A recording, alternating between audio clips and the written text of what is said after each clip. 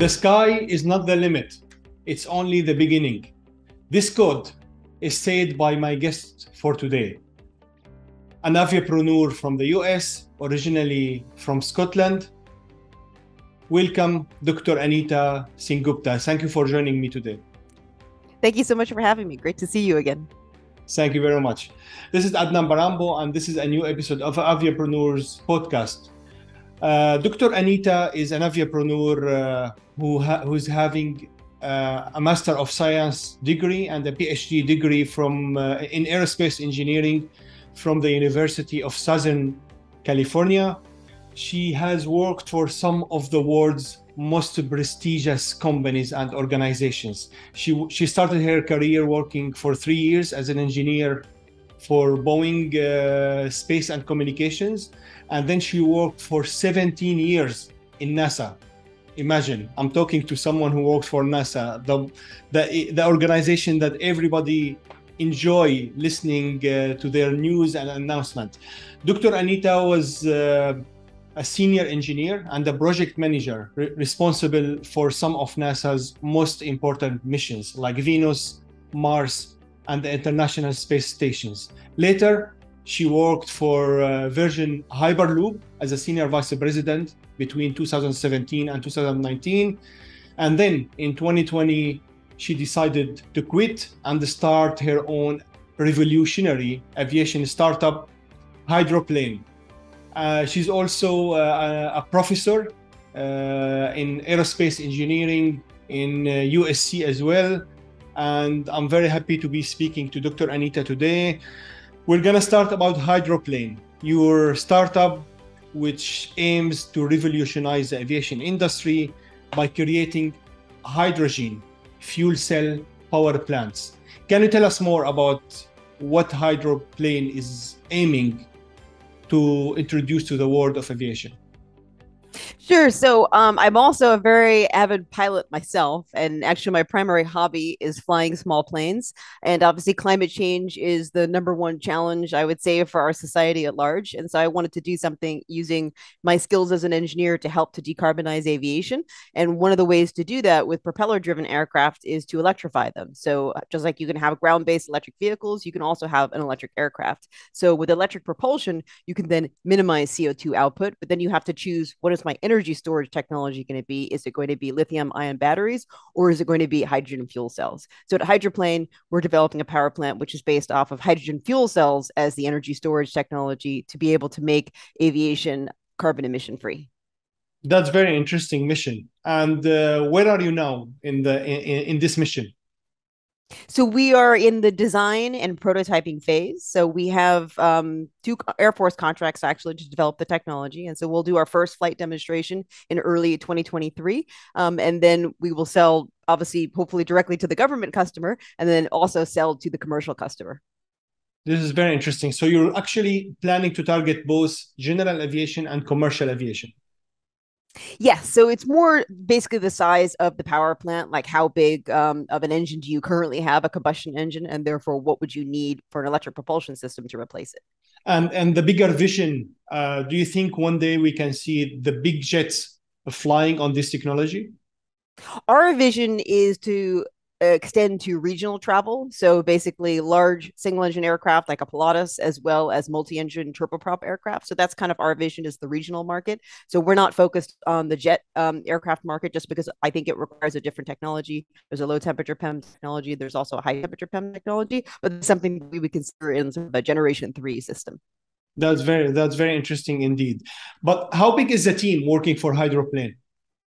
Oh gosh, I think we're up to almost 20 people now. So we've grown very rapidly in the past 2 years. And most of us are based in Southern California, but we do also have employees around the world.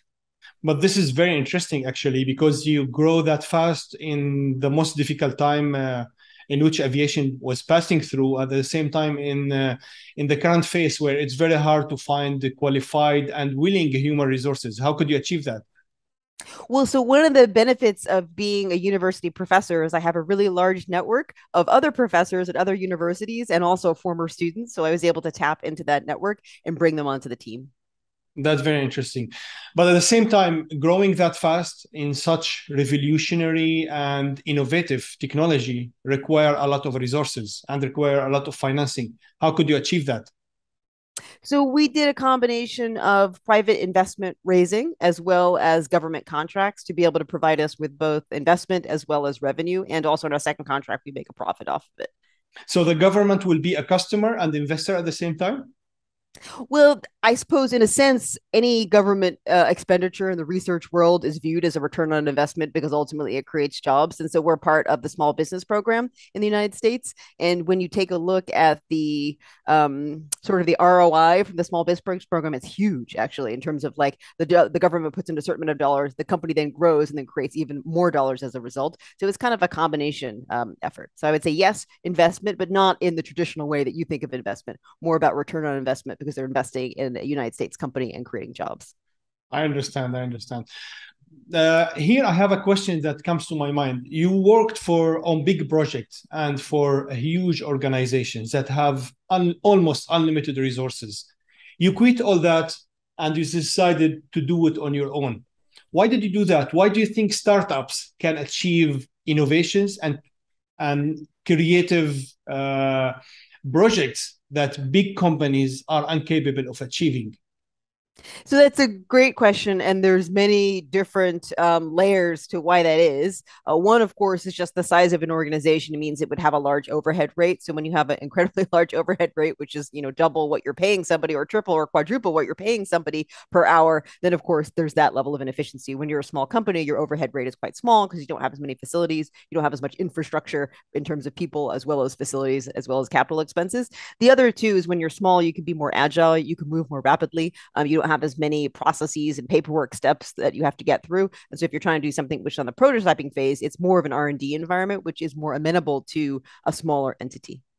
But did you try while you were in the corporate world to propose to them these ideas and vision you had? Did you feel resistance that made you go and do it on your own?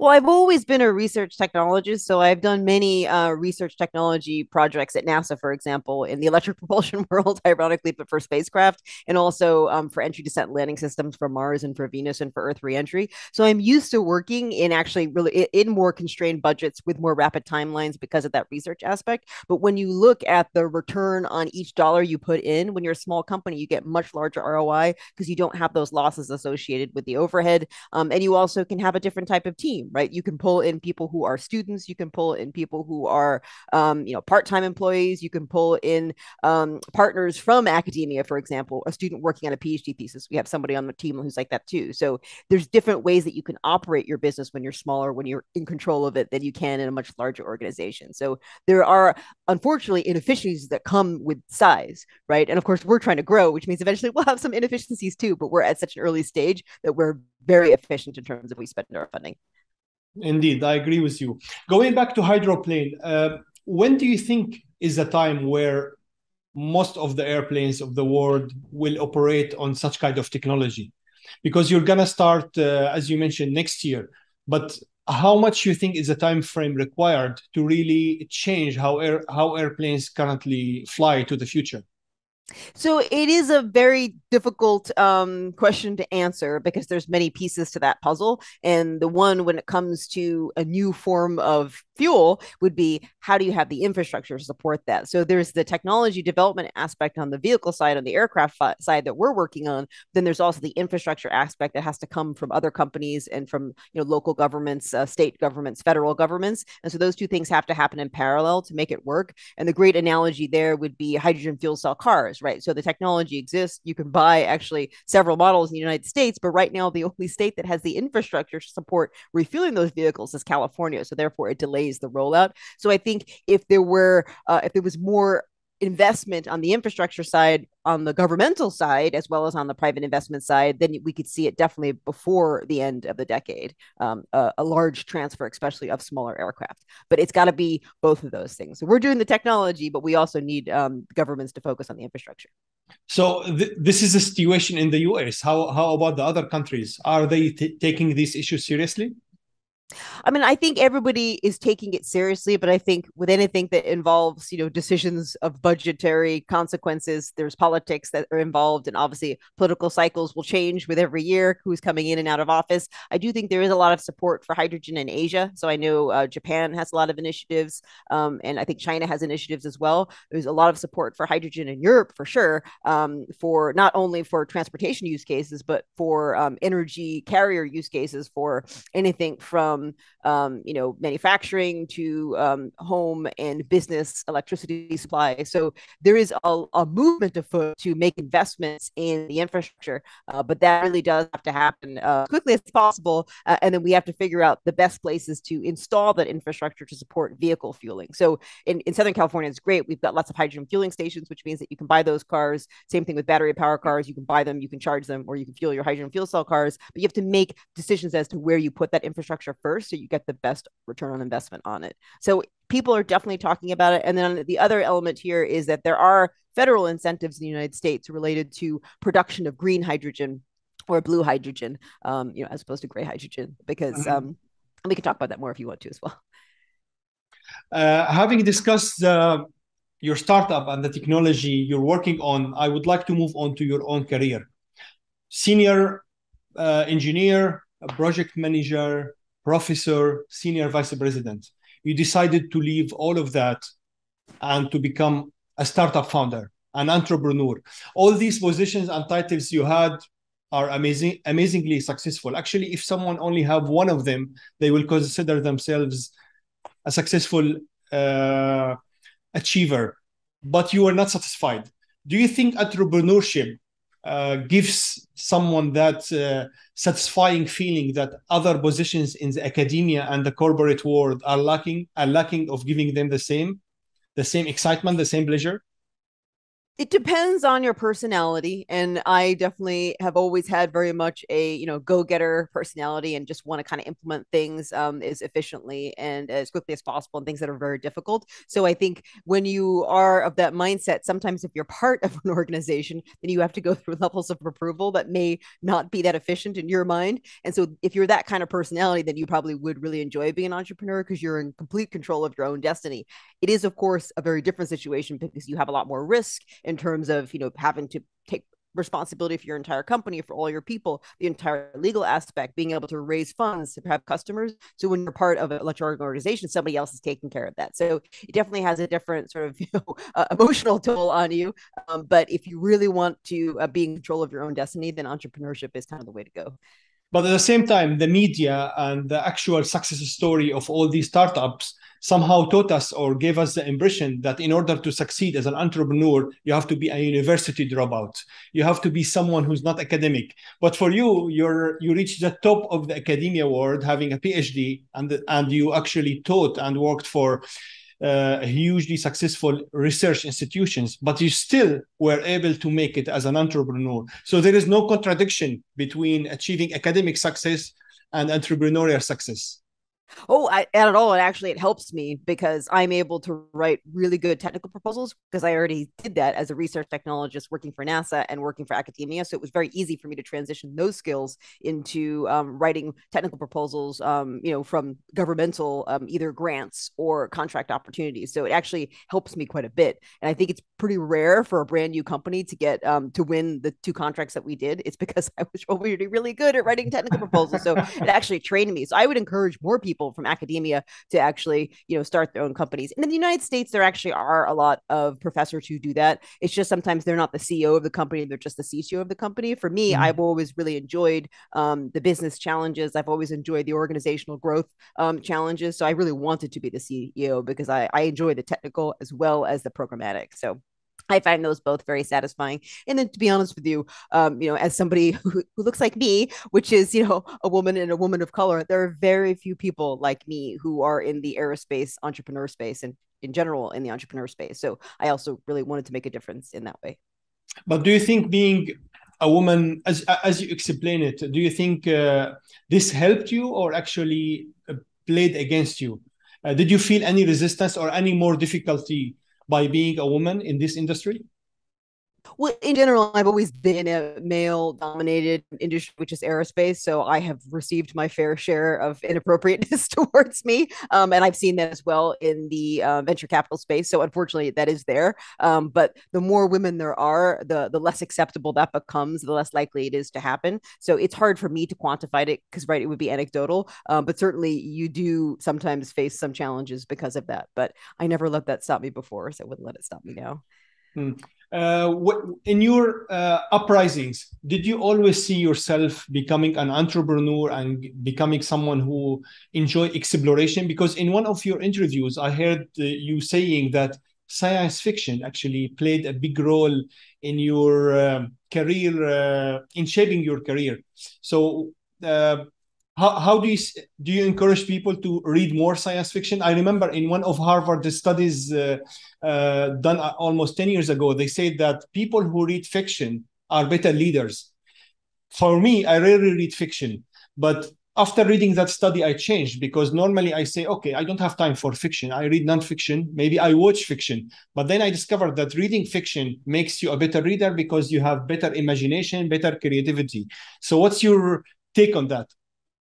Well, yeah, I'm a humongous science fiction fan, so it's the reason why I became an engineer is because I loved science fiction, specifically anything having to do with space travel. So that's what made me become an engineer. And if you poll lots of engineers, they all say the same thing. Yeah, I love Star Trek. I love Star Wars. I love this genre. I love that genre. So that is pretty consistent. And certainly, there is a quote actually in the Science Fiction Museum in Seattle, which is that science fiction inspires a sense of wonder in people, which is basically it really inspires your imagination. And so I think that is an aspect of my personality that certainly couples between my imagination as well as wanting to create a new future. But yeah, basically, if you have that mindset, then you want to be able to create the future that you imagine it to be.